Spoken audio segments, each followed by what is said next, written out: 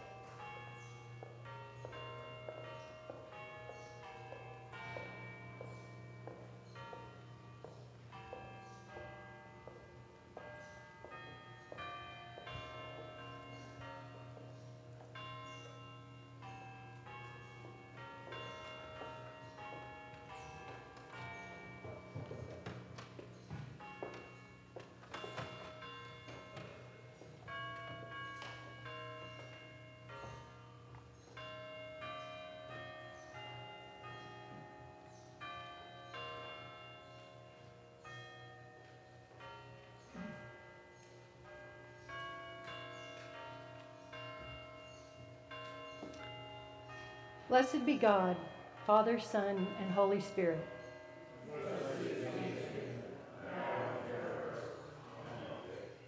Almighty God, unto whom all hearts are open, all desires known, and from whom no secrets are hid, cleanse the thoughts of our hearts by the inspiration of thy Holy Spirit, that we may perfectly love thee and worthily magnify thy holy name, through Christ our Lord. Hear what our Lord Jesus Christ saith. Thou shalt love the Lord thy God with all thy heart, and with all thy soul, and with all thy mind. This is the first and great commandment, and the second is like unto it. Thou shalt love thy neighbor as thyself. On these two commandments hang all the law and the prophets. We will say the Gloria together. Glory.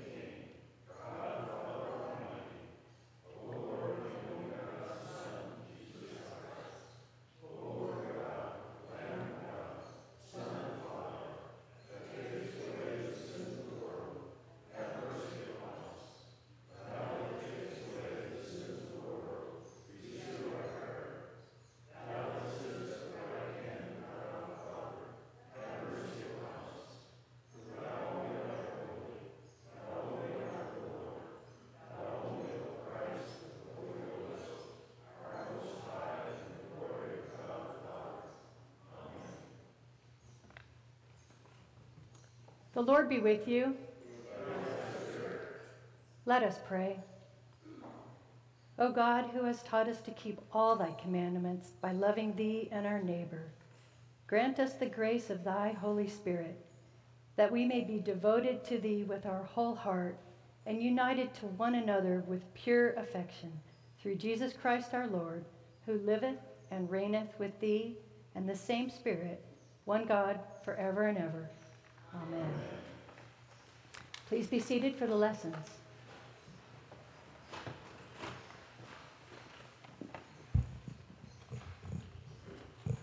A reading from 2 Kings.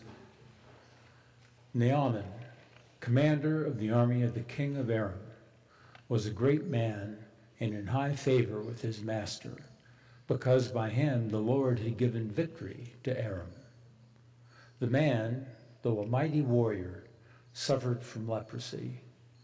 Now the Arameans, on one of their raids, had taken a young girl captive from the land of Israel, and she served Naaman's wife. She said to her mistress, If only my Lord were the prophet who is in Samaria. He could cure him of his leprosy. So Naaman went and told his Lord just what the girl from the land of Israel had said. And the king of Aram said, "Go then, and I will send along a letter to the king of Israel." He went, taking with him 10 talents of silver, 6,000 shekels of gold, and 10 sets of garments. He brought the letter to the king of Israel, which read, "When this letter reaches you, know that I have sent you my servant Naaman, that you may cure him of his leprosy." When the king of Israel read the letter, he tore his clothes and said, "Am I God to give life or death, that this man sends word to me to cure a man of his leprosy? Just look and see how he is trying to pick a quarrel with me." But when Elijah, the man of God, heard the king of Israel had torn his clothes, he sent a message to the king. "Why have you torn your clothes? Let him come to me, that he may learn that there is a prophet in Israel." So Naaman came with his horses and chariots and halted at the entrance of Elijah's house. Elisha sent a messenger to him, saying, "Go, wash in the Jordan 7 times, and your flesh shall be restored, and you shall be clean." But Naaman became angry and went away, saying, "I thought that you told me he would surely come out and stand and call on the name of the Lord his God, and would have his hand wave over the spot and cure the leprosy. Are not Abana and Pharpar, the rivers of Damascus, better than the waters of Israel? Could I not wash in them and be clean?" He turned and went away in rage. But his servants approached and said to him, "Father, if the prophet had commanded you to do something difficult, would you have done it? How much more when all he said to you was, 'Wash and be clean'?" So he went down and immersed himself 7 times in the Jordan, according to the words of the man of God. His flesh was restored like the flesh of a young boy, and he was clean. The word of the Lord. The proper response for this 4th Sunday after Pentecost is Psalm 30. We will read responsively by the whole verse. "I will exalt you, O Lord, because you have lifted me up and have not let my enemies triumph over me."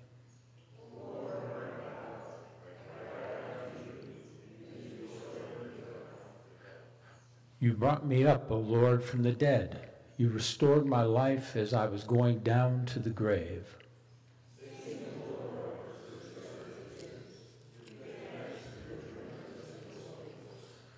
For his wrath endures, but the twinkling of an eye, his favor for a lifetime.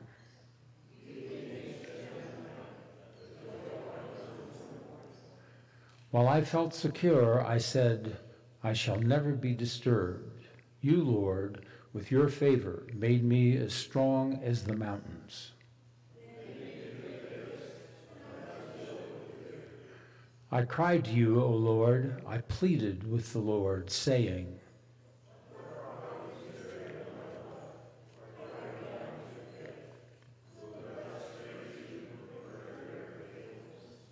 "Hear, O Lord, and have mercy upon me. O Lord, be my helper."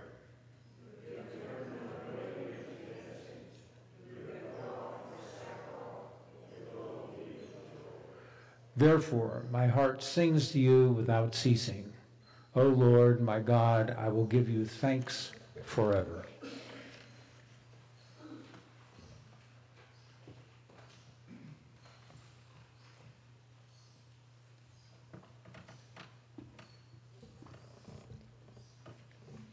A reading from the letter to the Galatians. My friends, if anyone is detected in a transgression, you who have received the Spirit should restore such a one in a spirit of gentleness. Take care that you yourselves are not tempted. Bear one another's burdens, and in this way you will fulfill the law of Christ. For if those who are nothing think they are something, they deceive themselves. All must test their own work. Then that work, rather than their neighbor's work, will become a cause for pride, for all must carry their own loads. Those who are taught the word must share in all good things with their teacher. Do not be deceived. God is not mocked, for you reap whatever you sow. If you sow to your own flesh, you will reap corruption from the flesh. But if you sow to the Spirit, you will reap eternal life from the Spirit. So let us not grow weary in doing what is right, for we will reap at harvest time, if we do not give up. So then, whenever we have an opportunity, let us work for the good of all, and especially for those of the family of faith. See what large letters I make when I am writing in my own hand? It is those who want to make a good showing in the flesh that try to compel you to be circumcised, only that they may not be persecuted for the cross of Christ. Even the circumcised do not themselves obey the law, but they want you to be circumcised so that they may boast about your flesh. May I never boast of anything except the cross of our Lord Jesus Christ, by which the world has been crucified to me, and I to the world. For neither circumcision nor uncircumcision is anything, but a new creation is everything. As for those who will follow this rule, peace be upon them, and mercy, and upon the Israel of God. The word of the Lord.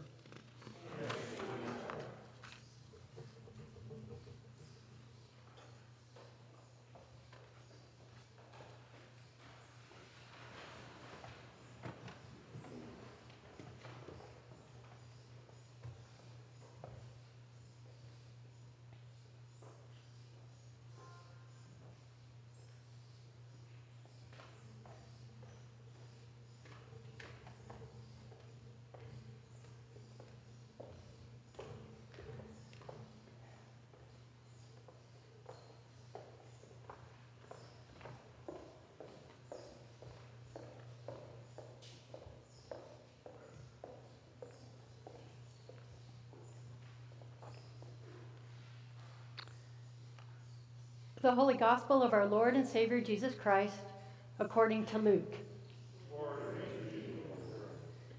The Lord appointed 70 others and sent them on ahead of him in pairs to every town and place where he himself intended to go. He said to them, "The harvest is plentiful, but the laborers are few. Therefore, ask the Lord of the harvest to send out laborers into his harvest. Go on your way. See, I am sending you out like lambs into the midst of wolves. Carry no purse, no bag, no sandals, and greet no one on the road. Whatever house you enter, first say, 'Peace to this house.' And if anyone is there who shares in peace, your peace will rest on that person, but if not, it will return to you.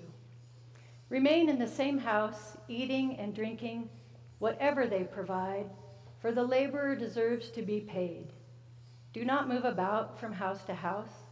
Whenever you enter a town and its people welcome you, eat what is set before you.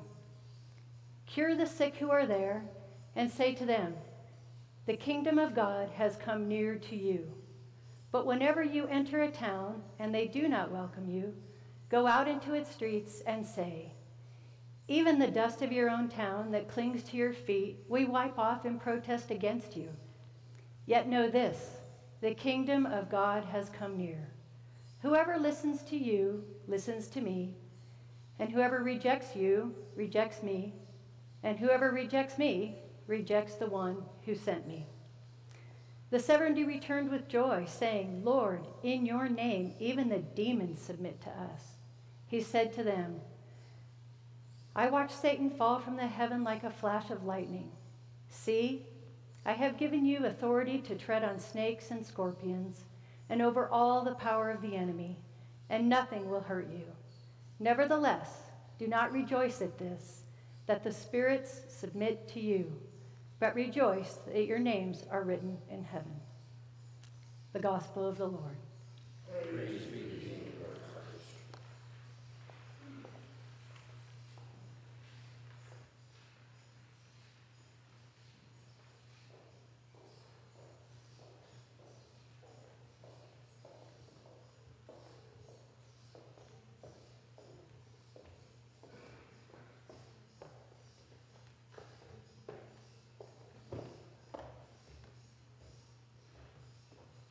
Please be seated. Today is the fourth Sunday after Pentecost, and Pentecost is the feast that marks the end of the Easter season and celebrates the outpouring of the Holy Spirit on the apostles. Jesus died and has risen in the Easter season, and at Pentecost, the Holy Spirit has come for us all. We are in the season that the church calls ordinary time, and it's a season when the lessons on Sunday teach of the growth of the church and the role the church plays in our communities and in the world. And as a note, that's why the hangings are green, to signify growth of the church. The readings are about the growth of the church from the beginning of the Jesus movement some 2,000 years ago. And we ask ourselves, is the church relevant today? The church has always had to ask if we are relevant in our times. And as church attendance declines, we wonder, who is the church and why do we come? And what is the church's responsibility in the world? And because we are the church, what is our responsibility in the world and in our community today? In our gospel story today, Jesus sends out the 70, and they are to go ahead of Jesus. The smart guys, the commentaries, they write a lot about this number 70. In Genesis 10, 70 nations are listed. Moses appoints 70 elders to help him. The scholars mostly agree that the number 70 is related to the biblical number of nations, so that the number shows the mission of the church to the nations. In our story, the disciples are sent to walk where Jesus intends to go. They go to places where Jesus will arrive someday. And the 70 are sent out in pairs, and they walk together on their journey. Do you think we'd feel differently about this story if they had been sent out alone? And Jesus warns them, go on your way. I am sending you out like lambs into the midst of wolves. And Jesus tells them directly, carry no purse, no bag, no sandals. This story brings up images of missionaries who come to our door, or missionaries who travel to distant places to build communities and schools and to preach the good news of Jesus Christ. Missionary work is hard work, and it's brave work. And no doubt those lambs are sometimes in the midst of wolves, and I admire missionaries. But this is a scary story for the rest of us. For those of us who are not called to missionary work, today's lesson can be uncomfortable. If we're not going to walk door to door, as this story tells us to do, then what are we going to do? The answer is in Jesus' message. Jesus tells those who he knew, who he trusted, and who he sent, whatever house you enter, first say, peace to this house. What a wonderful message. Peace to this house. And they were instructed to bring the good news of the message of peace. Can you imagine the conversations the disciples must have had as they walked off 2 by 2? They may have planned to talk about themselves. They may have wanted to talk about their beliefs and how smart they were and how right they were in their thinking. No doubt, they doubted the message of peace. They were also instructed to eat what was put before them. In Jesus' day, Jewish dietary laws were strictly enforced. But in our story, the disciples were to eat what their host put before them. They were told how to accept the hospitality that was offered. Is there peace to be found in this instruction too? These disciples knew Jesus, for they had witnessed and walked with him on earth. They trusted Jesus, they were sent by Jesus, and they carried the message of peace. Peace is taken seriously in the Christian faith. We exchange the peace with each other after our common prayers every Sunday. Exchanging the peace, it's not a folksy greeting. It's a solemn liturgical rite placed between the liturgy of the word and communion, and we are to greet each other in peace and mean it. Peace, right? Maybe it's best explained by saying what it's not. It's not having false loyalties. It's not being attached to self-created divisions. We do not know peace when we quarrel over the King James Version or the Message version of the Bible. We don't know peace when we use harsh words. We do not know peace when we relive old or even new hurts and slights. We do not know peace when we make the situations about ourselves. Peace does not live with envy, jealousy, or hatred. And how do we, as the church, live peace and bring it to the world?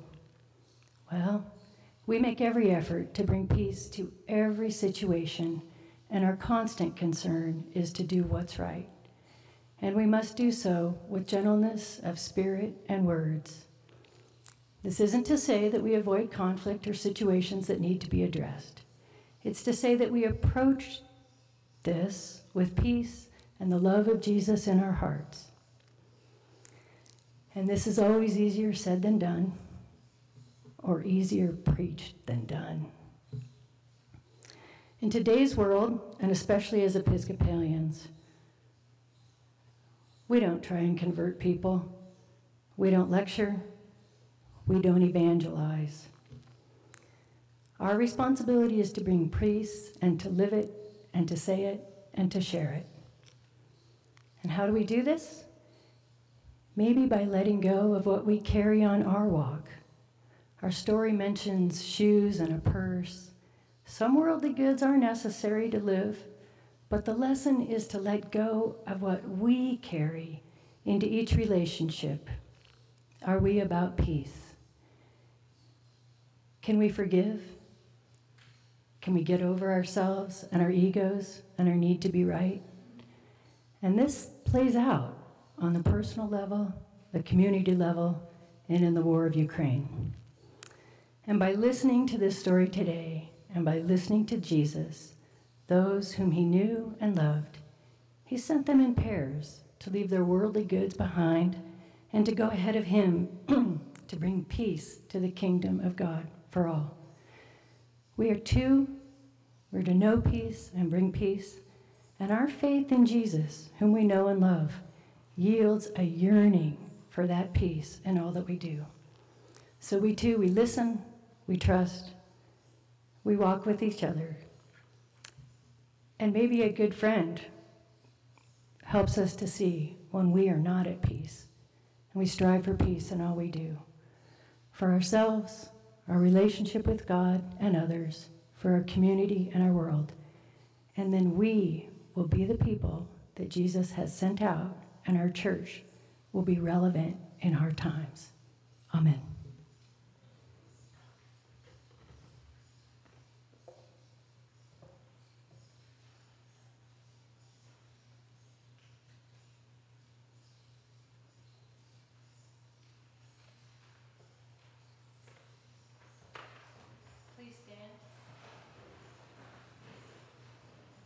Please stand as we affirm our faith by reciting the Nicene Creed. We believe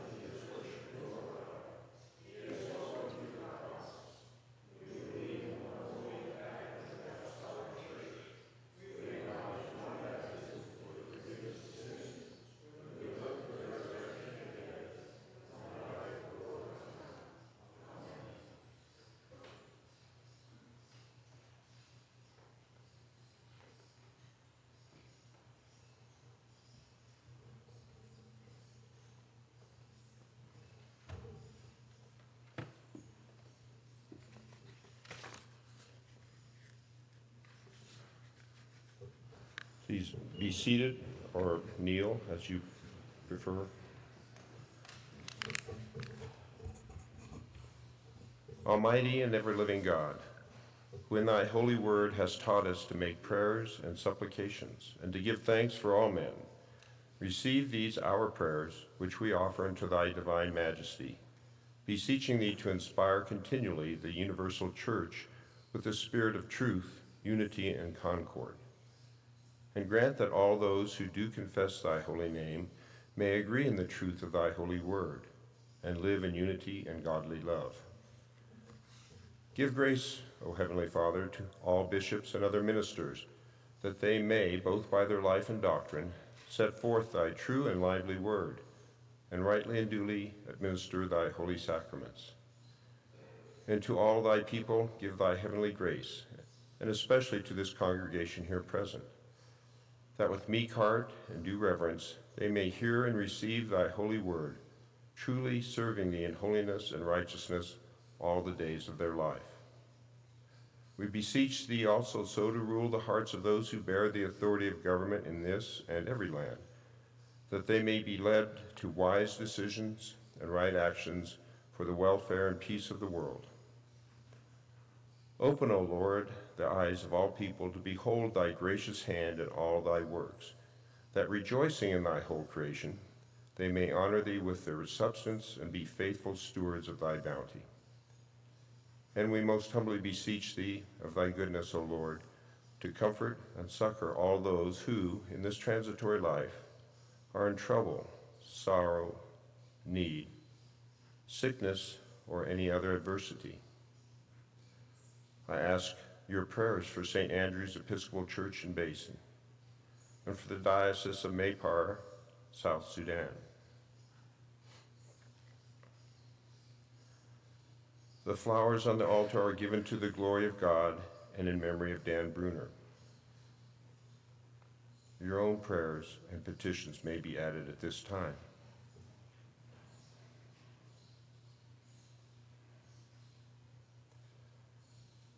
And we also bless thy holy name for all thy servants departed this life in thy faith and fear, beseeching thee to grant them continual growth in thy love and service, and to grant us grace so to follow thy good examples of Mark and all of thy saints, that with them we may be partakers of thy heavenly kingdom.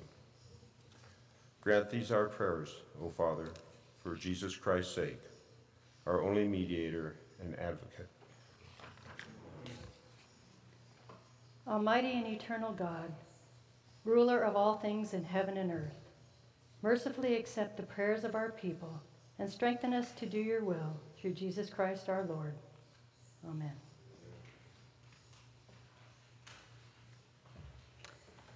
Let us humbly confess our sins unto Almighty God. Most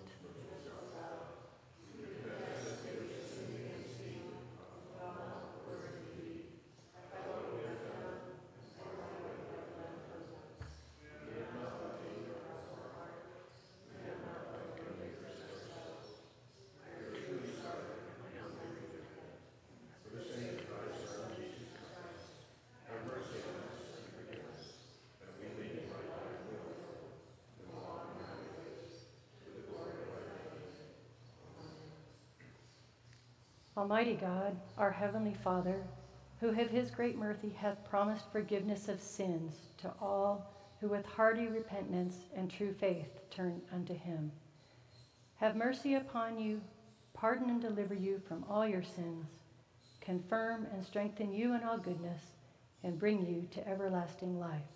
Through Jesus Christ our Lord.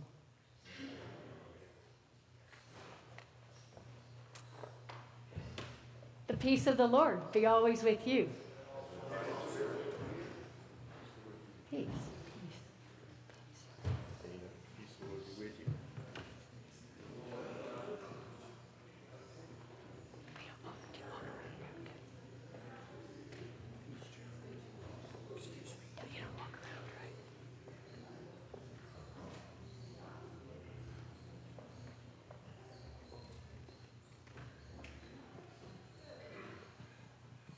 Good morning. As you're concluding the piece, let's not forget to turn around and wave at our digital members who are joining us this morning from home.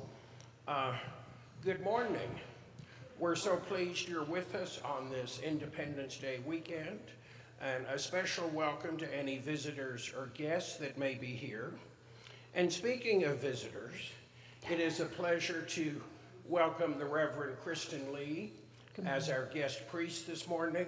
Most Sundays you will find her at St. Christopher's, our crosstown sister parish. So remember last week we talked about Bailey about to have her baby? Well, there's no about. Bailey, our parish secretary, gave birth to Valentine Butch Bowman on Tuesday evening.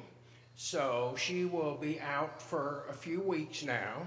And so that means our dynamic trio of Kathy Keck, Como Boyle, and Sue Alstrom will be covering the office while Bailey is out on maternity leave. At last report, mother and son and dad are all doing great, and they're back home in Pine Bluffs. Something new next Sunday. We're starting a 3-part Sunday afternoon series called Cultural Blind Spots. So next Sunday, 2 o'clock, Parish Hall.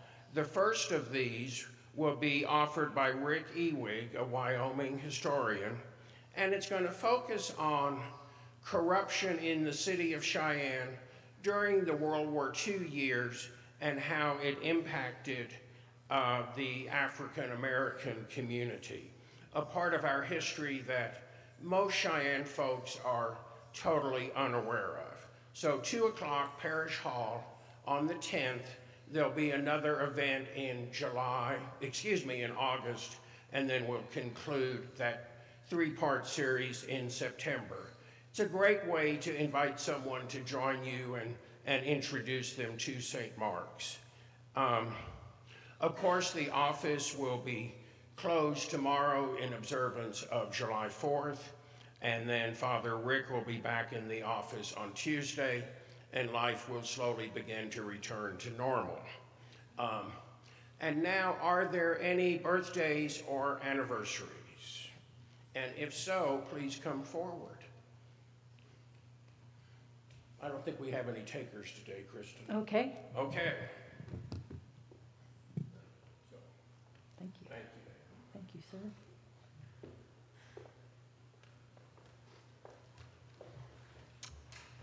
All things come of thee, O Lord. And of thine own have we given thee.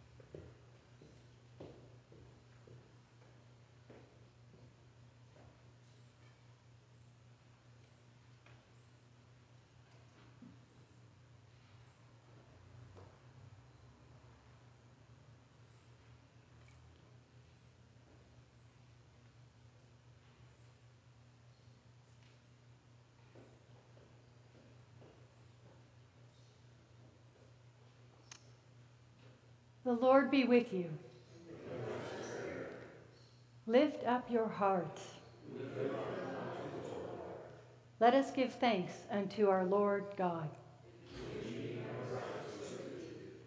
It is very meet, right, and our bounden duty that we should all, at all times and in all places, give thanks unto thee, O Lord, Holy Father, Almighty, everlasting God, Creator of the light and the source of life, who has made us in thine image and called us to new life in Jesus Christ our Lord.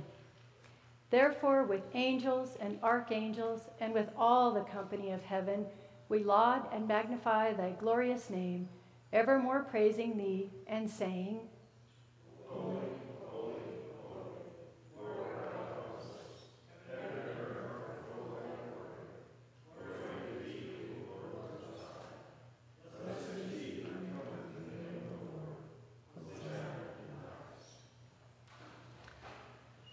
All glory be to thee, Almighty God, our heavenly Father, for that thou of thy tender mercy didst give thine only Son, Jesus Christ, to suffer death upon the cross for our redemption, who made there, by his one oblation of himself, once offered, a full, perfect, and sufficient sacrifice, oblation, and satisfaction for the sins of the world, and did institute in his holy gospel command us to continue a perpetual memory of that his precious death and sacrifice until his coming again. For in the night in which he was betrayed, he took bread. And when he had given thanks, he broke it and gave it to his disciples, saying, Take, eat. This is my body, which is given for you. Do this in remembrance of me.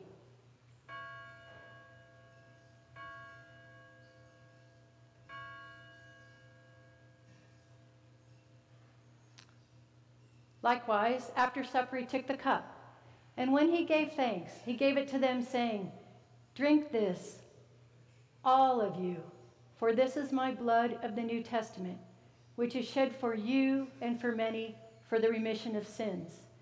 Do this as oft as ye shall drink it in the remembrance of me.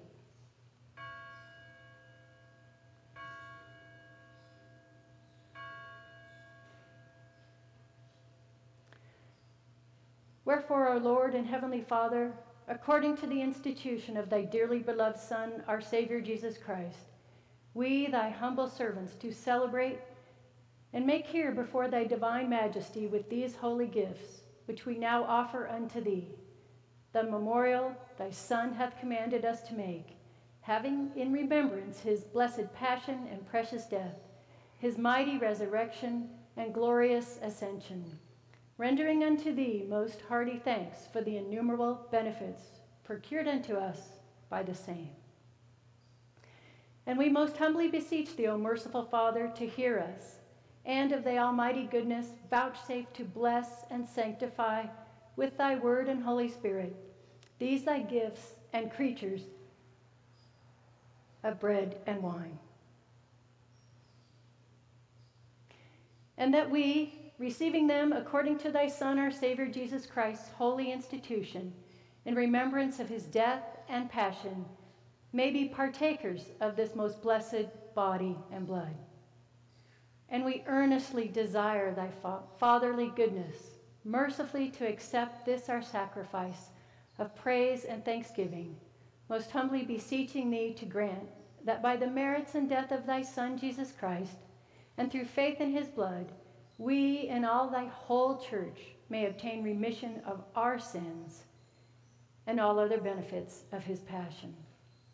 And therefore we offer and present unto thee, O Lord, ourselves, our souls, and bodies, to be a reasonable, holy, and living sacrifice unto thee, humbly beseeching thee that we and all others who shall be partakers of this holy communion may worthily receive the most precious body and blood of thy Son, Jesus Christ, and be filled with thy grace and heavenly benediction, and made one body with him, that he may dwell in us, and we in him.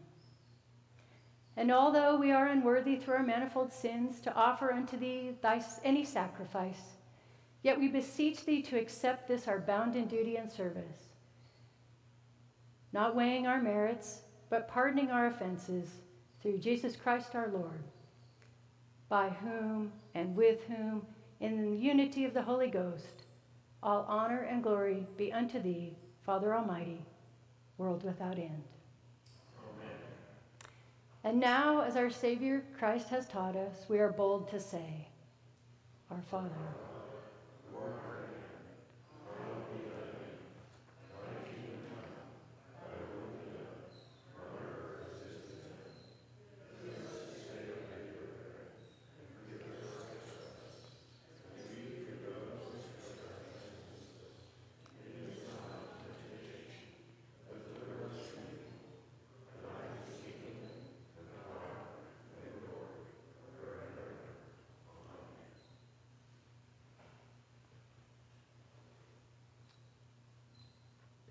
Alleluia. Christ our Passover is sacrificed for us.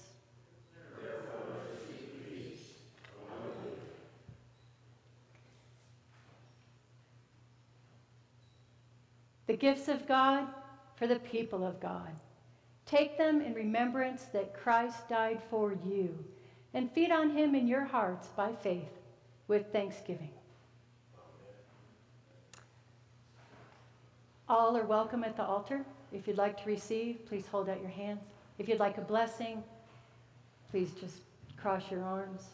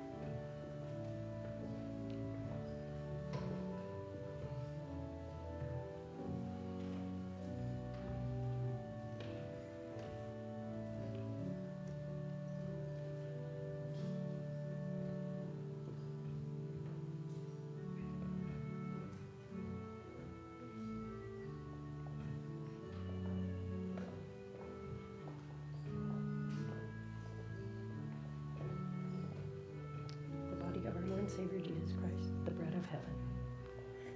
The body of our Lord and Savior Jesus Christ, the bread of heaven. The body of our Lord and Savior Jesus Christ, bread of heaven. The body of our Lord and Savior Jesus Christ, bread of heaven. The body of our Lord and Savior Jesus Christ, the bread of heaven. The body of our Lord and Savior Jesus Christ, the bread of heaven. The body of our Lord and Savior Jesus Christ, the bread of heaven. The body of our Lord and Savior Jesus Christ, the bread of heaven. The body of our Lord and Savior Jesus Christ, the bread of heaven. The body of our Lord and Savior Jesus Christ, the bread of heaven. The body of our Lord and Savior Jesus Christ, the bread of heaven. The body of our Lord and Savior Jesus Christ, the bread of heaven.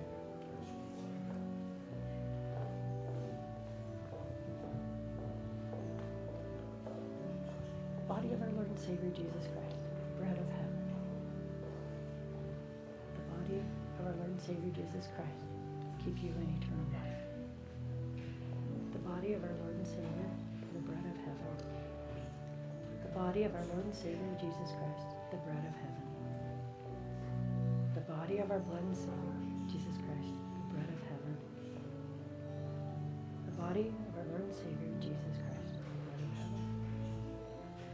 Body of our Lord and Savior Jesus Christ, the bread of heaven. The body of our Lord and Savior Jesus Christ, the bread of heaven. Body of our Lord and Savior Jesus Christ, the bread of heaven.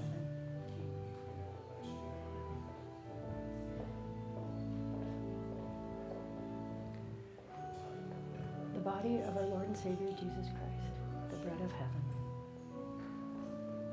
The body of our Lord and Savior Jesus Christ, the bread of heaven. Body of our Lord and Savior Jesus Christ, the bread of heaven. The body of our Lord and Savior Jesus Christ, the bread of heaven.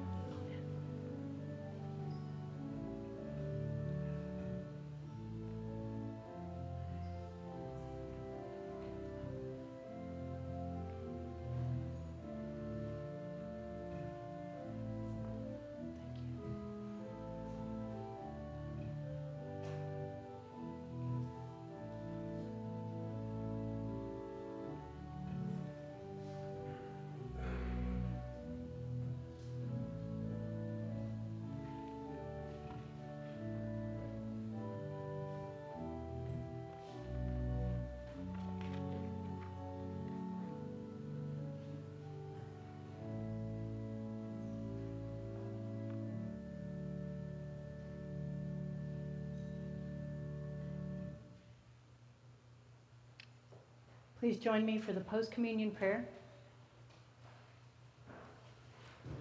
Let us pray. Almighty,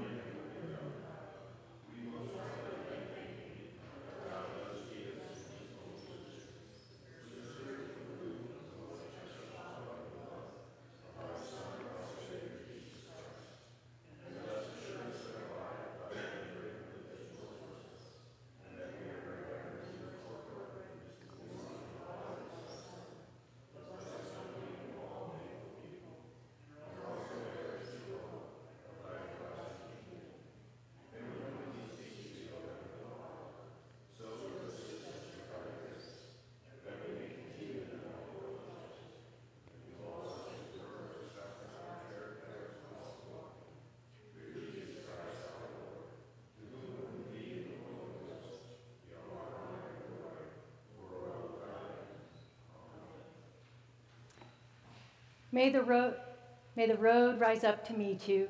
May the wind be always at your back. May the sun shine warm upon your face. The rain fall soft upon your fields. And until we meet again, may God hold you in the palm of his hand.